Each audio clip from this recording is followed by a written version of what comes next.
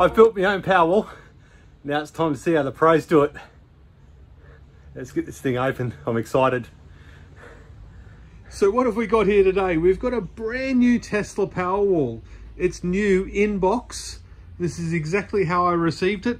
There was a listing on Facebook Marketplace saying Tesla Powerwall 1, who wants it? And I said, I want it, you know, what's the price? And they said, I got a message back. They said, come and get it.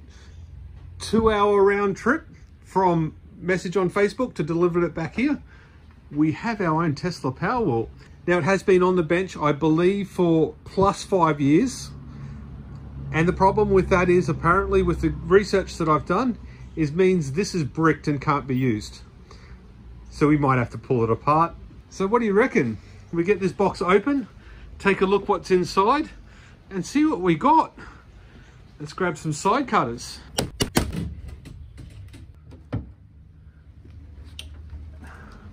Cover came off pretty quick and easy. On the underside, got some Velcro strips, maybe the side pieces. They clip on. There we go, it comes off. The shiny white exterior cover just lifted straight off and was held on with 4 screws, 2 on each side. The cover plate along the bottom was removed and was held on with 2 T30 screws. That small cover just covers the incoming DC and the data cables. So in here we can see, if we have a look, we've got the DC coming in, we've got the DC going into the battery, goes around and back into that plug there. And then we've got the twisted pairs here coming from a plug here into this plug here. I thought I'd just give a quick check. We'll unplug this and just check whether or not we've got any voltage here. I'm assuming there's not going to be any voltage here. I would imagine that there's some sort of contactor. There we go, we got nothing. I would imagine there's actually a contactor controlled by these wires here inside that shuts the battery down until it's told to turn on. The cooling system all starts here. It draws 12 volts from the battery interface device and then comes around the back and then feeds into the 2 motors on the right hand side on the bottom of the unit. We've got the spigot that comes out of the bottom of the Powerwall, branches off into the 2 pumps. I presume that's for redundancy, and then heads up the side. Around the top, we've got a 12 volt, 0.9 amp fan. We've got the radiator behind it with the header tank here, where you fill it up, and on the side, it's got a fluid level as well. Beside the radiator at the top, we've got this other device sitting here. Now I can't actually be sure what that is, but I'm assuming it's got something to do with venting the battery, should that situation arise. To get the hoses off, there's just a little clip here. Press it in with a pair of pointing nose pliers, slots into that hole there. And there's 1, 2, 3 of those. And then over here, there's 1 cable tie that you've got to snip. And you leave this one in place as it's connected to the radiator and not the actual battery itself. The only other thing to note is these 2 screws here are going to be quite difficult to get out without removing this in its entirety. So let's get all the screws out and let's get a look of what's inside.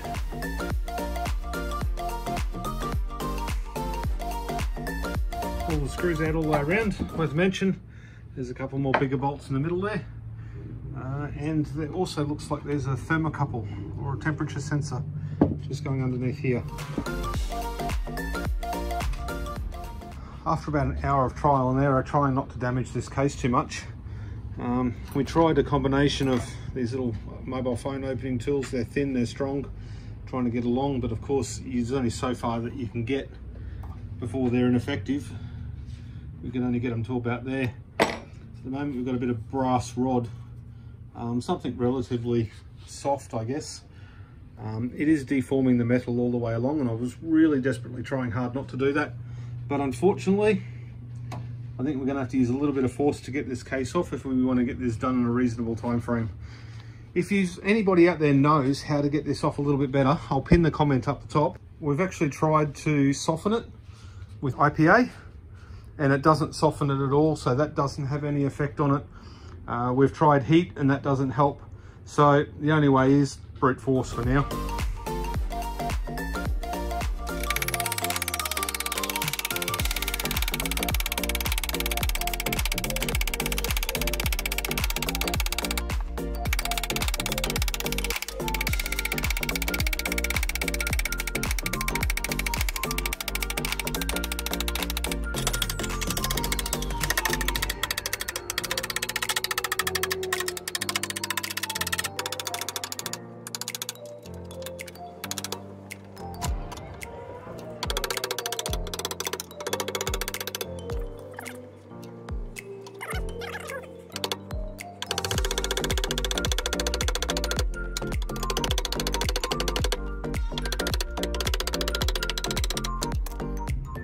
working on this for over an hour and a half, I reckon now, something like that. And I've used the brass bar, a myriad of different tools, hammers, chisels, and even swear words. So if you like this type of video, feel free, if you haven't already, to hit the subscribe button, smash that like button, because seriously guys, I can't do this sort of stuff without your support. So for that, thank you very much. We're going to get this open in the next 10 minutes if it kills me.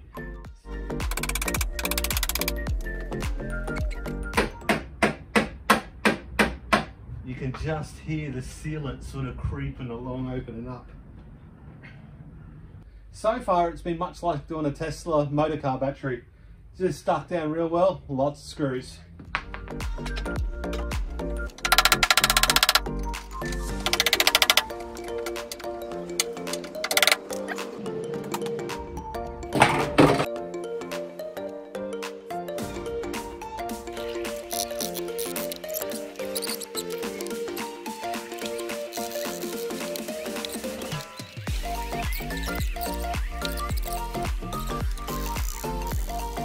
I reckon we're almost there, guys.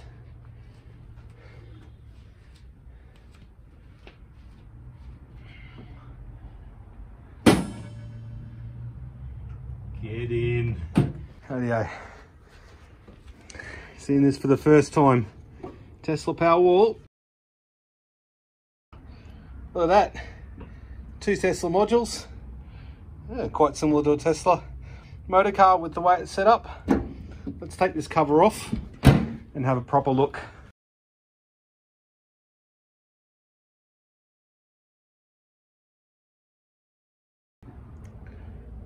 We got, what's that? That'll be something with the mounting. We got coolant lines. Coolant line there, so we've got a coolant line coming in that side. Coolant line coming down into here. Must be a reservoir of some description down there. What we got under here? We've got bus bar. I guess the first thing we do is work out whether we've got any voltage or not, just for safety's sake. It's interesting. That one there has got a 3rd wire going to it. Perhaps that's an earth, I'm not sure. Or maybe it's an indication of the plug being plugged in. We've got a couple of wires there. We've got some decent sized bus bars. We've got the balance leads coming in there. The board looks like it's conformally coated. It's hard to see. I don't want to actually take it apart too much. Oh, that just pops off. So underneath there,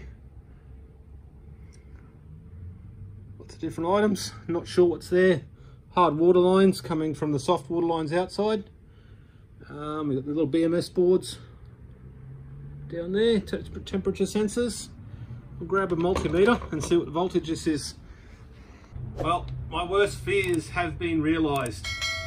Unfortunately, what I kind of expected to happen was the BMS would just slowly drain energy out of these batteries over the years until they're dead flat. And unfortunately, that's exactly what's happened. So these are 224 volt batteries, so we should have 48 volts here. Testing 1, we get nothing. The meter hardly moves. In fact, it doesn't move. It's dead. Go to the second one. Nothing. So we should have 48 volts there. Now, unfortunately, I'm sweating so much, I can go on my cheeks and I'm getting more voltage from my body than's coming out of this Tesla Powerwall. After finding out the batteries have got 0 volts, I won't be removing the batteries from the actual casing itself because I'd actually like to try and revive them on video. So I'm going to leave the water cooling in place and leave those batteries in place. So stay tuned if you want to see whether those 2 batteries can be revived or not. Okay, so we've got a positive on this side and then we've got negative here. We've got the negative already taken off here, so we can take this bus bar off. So holding this section on here, we've got 1, 2, 3, 4 T20 screws. We've got a couple of 10mm down the bottom, little nuts. And we've got another 10mm one here to take off the actual bus bar. Now this all comes off. Now I was thinking that this was a reservoir. As it turns out, this plate here is actually a water cooling plate. So if we take that off there carefully,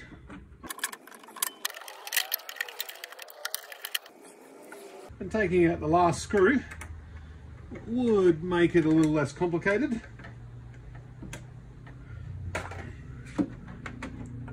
There we go, we lift that out. Now we're not disconnecting the water loop, so I'm just going to have to put it on its side. Now I'm not quite sure what I'm looking at here. The research that I've looked into, this is like a 43 volt or 48 volt nominal, something around there, to like 500 volt DC to DC, and it's bi-directional apparently. Now in the back, we can see one of the water lines go into the back plate here. Around the front, it goes in up here. So this entire plate at the back is all water cooled. A big piece of copper down the bottom here, so it transfers some heat to the case as well. And then I would assume that they're transformers of some description there. Two fairly big ones, and it's fairly heavy too.